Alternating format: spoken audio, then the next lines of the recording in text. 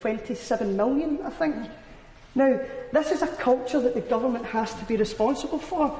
0.8% of benefits are fraudulently claimed, and yet the general public seems to think that a third of all benefits are fraudulently claimed.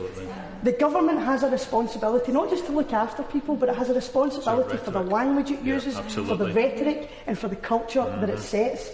Now, I know that me standing here probably won't convince the opposition benches of this, and this may be a little bit unconventional, Madam Deputy Speaker, but I want to urge them to go and see a film.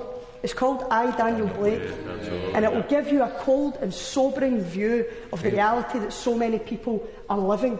Because that film actually quite rightly points out that when we have debates like this, we're not talking about service users, we're not talking about claimants, we're not talking about numbers or national insurance numbers on a Concentrix computer screen. We're talking about citizens, your citizens. We're talking about people here, and they deserve to be treated with a lot more dignity and respect than they are. In her first statement as Prime Minister in Downing Street, Theresa May promised, if you're from an ordinary working class family, life is much harder than many people in Westminster realise. When we take the big calls, we'll think not of the powerful, but of you. When we pass new laws, we'll listen not to the mighty, but to you.